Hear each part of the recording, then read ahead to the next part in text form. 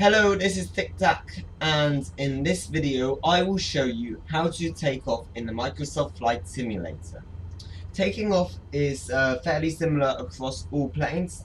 In Microsoft Flight Simulator, I'm using the Cessna 172 with the G1000 cockpit, and I am using a mouse yoke, and you can check out my other video how to set this up if you don't have a proper yoke. And I really do recommend this if you're using the numpad, because it's much easier to control the plane with this. So the first thing what we'll have to do is lower our flaps slightly. So we'll press the F7 key once, and that will lower our flaps. The next thing what we'll do is press Control and then the decimal key to disengage our parking brake.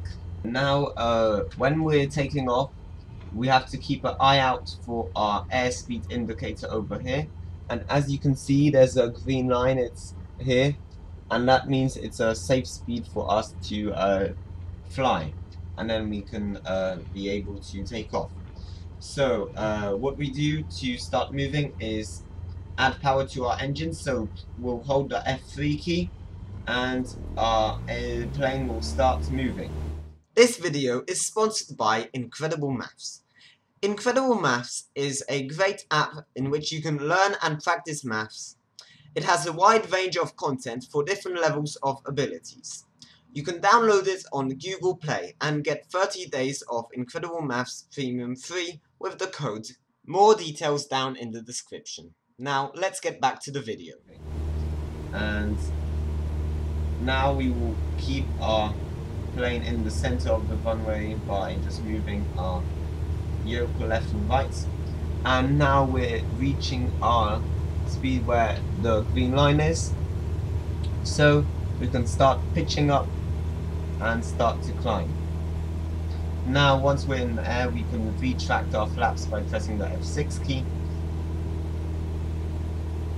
Now during climbing, you need to keep an eye out for our airspeed indicator and make sure your speed does not drop too low or you will stall. So just climb at an angle where your speed stays constant. If you're in a bigger jet, then you've got more powerful engines, so your climb angle would be around 20 degrees,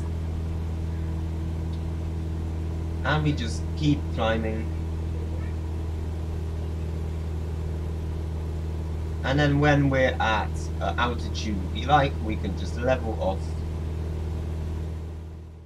So I hope you enjoyed this video and found it helpful. If you did, please press the like button, subscribe for more videos, and if you have any ideas for what videos you would like me to make in the future, please put them down in the description below.